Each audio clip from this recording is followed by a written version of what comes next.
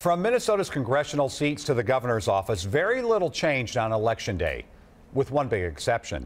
Governor Mark Dayton did win re-election last night, but his DFL party does not have total control at the Capitol any longer. Voters decided to give the Minnesota House of Representatives back to Republicans. Pat Kessler joins us now with what this change in the balance of power means, Pat. Yeah, really interesting. Governor Dayton's re-election did buck the trend of Republican victories around the country, but voters here put Republicans back in charge at the State House. But despite their sometimes fiery campaign rhetoric, the new GOP leaders are taking a conciliatory tone. Minnesota voters gave the governor a solid re-election victory. But unlike the last 2 years of Democratic dominance, Dayton's fresh reality is a new Republican majority in the Minnesota House. I'm proud to say that Democrats' total control of state government in Minnesota is over. All right. Exuberant Republicans take back the House they lost just 2 years ago.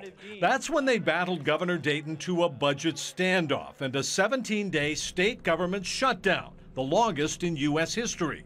Dayton says it's up to them to prove they won't do it again. We'll have to see if they're willing to take a more responsible tack. I hope they will, and I'm certainly willing to do my part. But it takes two to tango, and can't dance alone. In fact, Republicans say they have no immediate plans to press the issues they campaigned against, demanding changes at MNsure, repealing high income tax hikes, or stopping the controversial Senate office building. We really are dedicated to coming here to St. Paul. We want to roll up our sleeves and get to work for Minnesotans on the problems that they care about.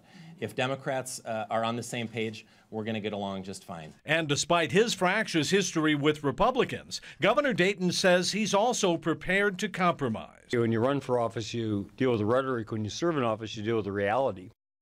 Republicans say they took back the House majority because Minnesota Democrats were metro-centric and did not pay enough attention to rural Minnesota. And Governor Dayton says he survived the Republican tidal wave because the state's economy is doing so well. Kind of interesting over the next couple of months, I think. For sure. You know, Pat, the governor said this will be his last term. Is that going to have any bearing on how he approaches the next 4 years? You know, it really will, I think. A couple of things about that. He's on an island here in Minnesota, Republican governors in states all around Minnesota, and he's the only Democrat. He told us today also we're going to see Dayton unbound in the next 4 years.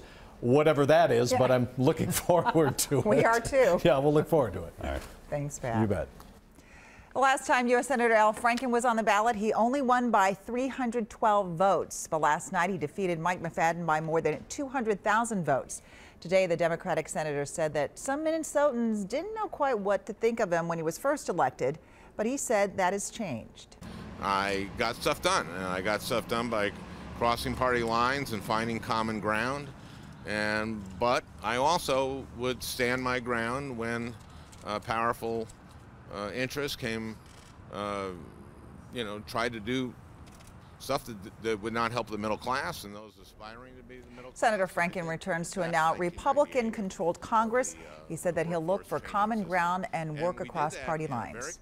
One of Minnesota's most closely watched races also had one of the closest final results. We didn't know until this morning that Representative Rick Nolan had defeated Stuart Mills. The incumbent Democrat won Minnesota's 8th district by about 1% or fewer than 3,700 votes. Still a sweet victory. It's a wonderful victory, and thanks to all of you for making it possible. Representative Nolan said that Mills called to congratulate him this morning. In a written statement, Mills thanked Nolan for a hard-fought race. He said, "While we ultimately weren't successful, I think this race brought up a lot of issues that matter to the voters. It is my sincere hope that Congressman Nolan works over the next 2 years to address those real concerns and that he works to represent every voice in the 8th district." If your polling place seemed a little less crowded yesterday, it likely was. The state estimates only about 50% of eligible voters cast ballots in this midterm election. That compares to nearly 56% in 2010 and 60% in 2006. The Secretary of State's office says this year's numbers could go up a little bit higher after the counties submit their final vote numbers. You can take a closer look at all the election results in your community by visiting WCCO.com/links.